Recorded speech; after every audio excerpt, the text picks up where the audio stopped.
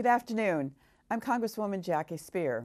As a co-chair of the Bipartisan Congressional Whistleblower Protection Caucus, I am deeply committed to working with my colleagues across the aisle to stop whistleblower retaliation.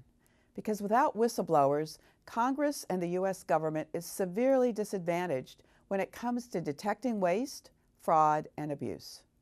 I've worked diligently during my time in Congress to advocate on behalf of whistleblowers. I know that their bravery must be celebrated instead of penalized by those who would maintain a corrupt status quo. That's why earlier this year I introduced House Resolution 240, recognizing today as National Whistleblower Appreciation Day.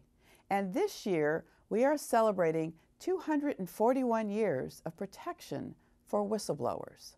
Our founders saw protection of whistleblowers as so important to the cultivation of our democracy that legislation was passed even as we were still fighting for our independence. Whistleblowers remain just as vital today for the benefit of our democracy and our ability to uphold the rule of law. That includes the people honored with the Special Counsel Public Servants of the Year Award. People like F. Michael Abreu, Heather Callahan-Chuck, and Charlene Matta, who blew the whistle in 2014 on lax airport security controls dismissed by TSA.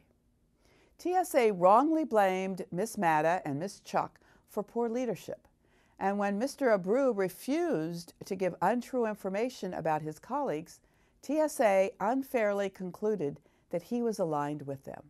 And less than 2 weeks later, all three were punitively reassigned. They put themselves at great personal risk and put their careers on the line for our safety. So, thank you to them, to all of you here today, and to the unsung whistleblowers who have the courage and conviction to do what is right, even when it's easier to do nothing at all.